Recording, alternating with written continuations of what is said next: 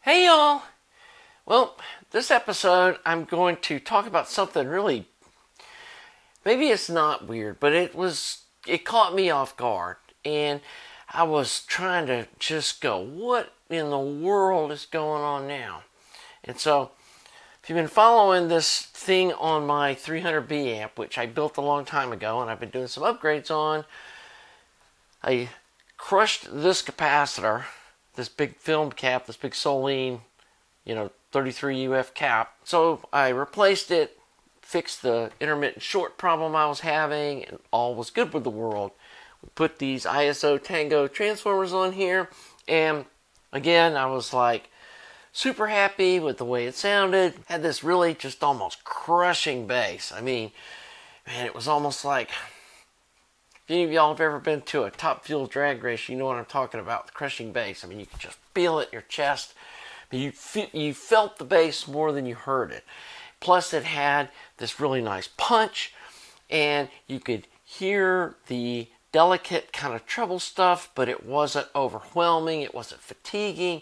It had that nice warps to it. It was the whole package. So when I put some pictures of the inside of the amp showing you guys, like, yeah, here's what happened with the cap, somebody pointed at, hey, I see some super cheapo China something, let's see what these things are called, Gen-X electrolytic caps. They were on the front end filtering.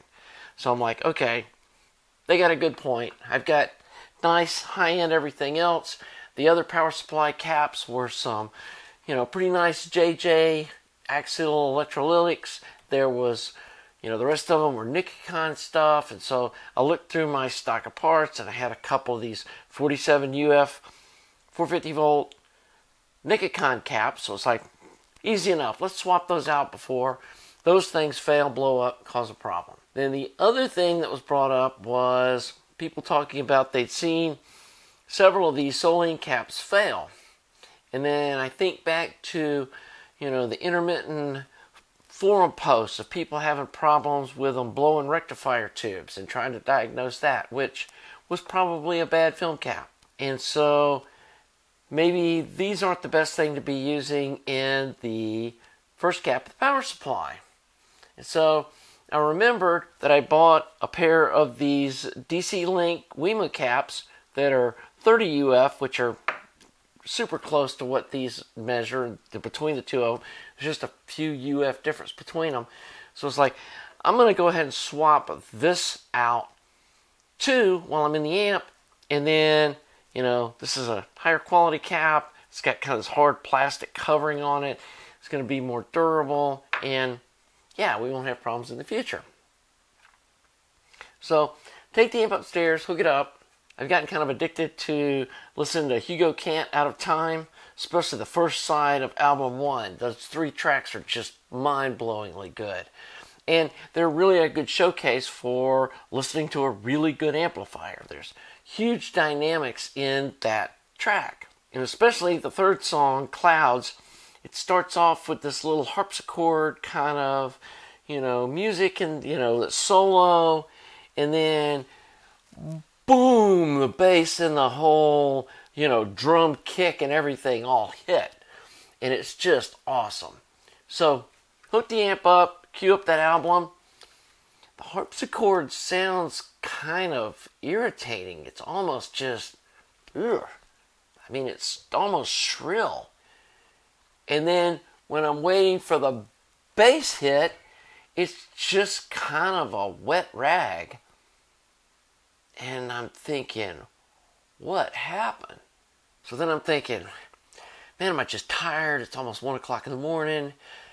Are my ears just off today? And I know there's people out there that say, you can't tell or remember what something sounds like, past 30 seconds later. And I just don't buy that. I know what this track sounded like on this amp with those speakers and everything, and it wasn't there. So I thought, I'm gonna wait till tomorrow morning before, it's late, so I'm laying in bed, kind of tossing and turning, going, what's going on? I didn't really change anything. What happened to my amp?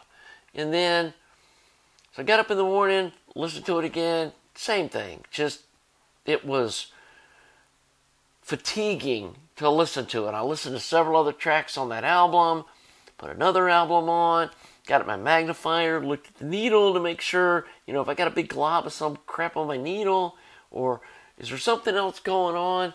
And everything looked fine. And so I started thinking about it. It was like, this was the big change. I swapped from one electrolytic cap to another, which I can't imagine. Weird things have happened, but I can't imagine that changed the sonic tone of the amp. I thought, maybe it's this film cap. And I've always been of the school that, especially in a single-ended amp, the power supply just needs to supply clean DC, and all the sonic stuff comes from here over. That this is just creating nice, clean, direct current. The sonic change stops here, and all the sonic goodness happens over on this side, as long as you don't have noise. This is to get rid of noise, filter out, and you kind of, stuff so that you get nice, clean DC. So, I can't imagine that trading one film cap for a different film cap that's the same rating. They're both, within a few UF of 30 UF, 600 volts, could make that big a difference. So I put the Solene film cap back in, obviously not this one, the new one, and listened to it, and it was back. The top end didn't sound shrill. The bass was just, woo! It was just like it was before I changed out this cap. And that's really got me rethinking the importance of tuning the power supply components to, adjust the sound signature of the amplifier and the impact that it has. So one thing I want to do next is I want to pull out this Solene and just put in a Nikon electrolytic cap and see what that sounds like. And see if good, bad, the same, whatever. Because I've built several of the smaller amps without a film cap on the first cap, but used just electrolytic caps because I didn't think it made any difference. And I'm not sure why I decided to put a film cap in this amp by 6SQ7. It's got the same Solene film cap on the front end. And it sounds fantastic. And so, is there something going on there that I was previously unaware of? In the past too, I was always one of the school of, the rectifier tube in a single, especially in a single-ended amp, because there's no sag. The current draw is constant, no matter what the music's playing. The current going through the tube doesn't change, or changes very little. That the rectifier tube's not going to have any impact on the way it sounds. And on this specific 300B amp, I had tried that vintage New Old Stock Mullard, that's like the Holy Grail rectifier. I tried it. I tried Gold Lion. I tried Tube Amp Doctor. They all sounded the same to me. I didn't hear any difference at all. And so, I guess with a sample size of 3, I made that claim. Now, maybe when you get into the direct heated rectifier tubes, kind of like with these direct heated triodes, that they start impacting the sound in a way that these indirectly heated rectifier tubes like these 5AR4s don't. Maybe that's what's going on. I'm not sure. But it's really got me rethinking this whole power supply thing.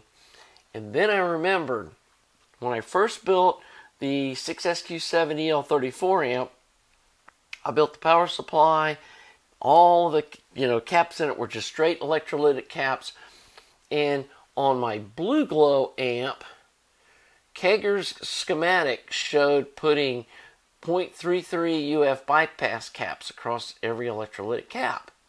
And I had done that on the Blue Glow KT88 that I built. And I always struggled with that amp getting the shrillness out of it, at least to my ears. So I tried putting those 0.33 UF bypass caps across all the caps in my 6SQ7, and it did what putting this cap in this amp did.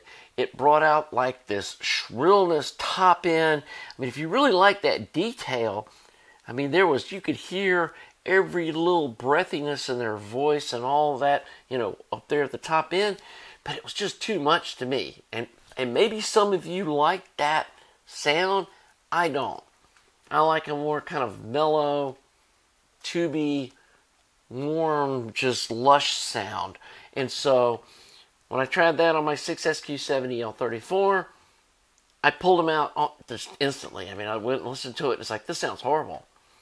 And so I pulled them all out. I didn't try taking them out one at a time or putting some in, you know, one place and not another. And so that's something I'm probably going to experiment more with this amp and the 12AX70L34 especially, is possibly bypassing some of the caps and not others, or, you know, just playing around with that as a tuning tool on trying to get the sonics where I want them to be. So anyway, I don't know if this is a retraction video or what you want to call it, but yeah, I was wrong saying that this stuff doesn't matter, because, and this is the first cap on the rectifier to totally change the way the amp sounded. And so there we go. Learn something every day. At least I got this thing back where it sounds good, where I like it. Because at first I thought, man, I can't even listen to this thing now. What happened? And so that's what happened. So these DC Link WEMA caps are definitely, I don't know what it is. I don't know if it's something to do with the ESR. I need to measure, you know, these different caps and see what's different about them that could have created what I was hearing. Because capacitors, to me, I need to do a video on capacitors too, because I know for a lot of people, capacitors are a real kind of baffling, hard to understand thing. And it's like, okay, you got them in the power supply, but you've also got them like between the tube stages, and they're doing different things, even though they're operating the same way. And so I need to do a video on that, explaining capacitors and how they work. But I think I've got kind of a layman's understanding of what capacitors are doing and how they work. But clearly there's something going on here that I don't understand. And I don't see how this first cap in the power supply would change the sonic signature coming out of the output transformers like it did. But hey, there it is. So if you're ever struggling with that kind of stuff, this may be what's going on. Anyway, I just wanted to give you a kind of a little lesson learned video today. Hope you've enjoyed this content. If you are, please subscribe to the channel. Please like the video. Thanks again to you Patreon folks that make donations to my site. Super appreciate that. As well as you folks that participate with the Amazon affiliate program. Anything you buy through my portal, I get a little piece of it. Doesn't cost you any extra. And also, I'm going to put a link to my little phono cartridge magnifier. If you don't have one, these are awesome. It's kind of, you got to get up real close to get the magnification, which is true with any kind of magnifier like that. But you can really see the needle and tell if it's clean or not. And the little Hudson needle cleaner, I'll put that down in the description too. It's super good. So anyway, till the next video, have a nice day.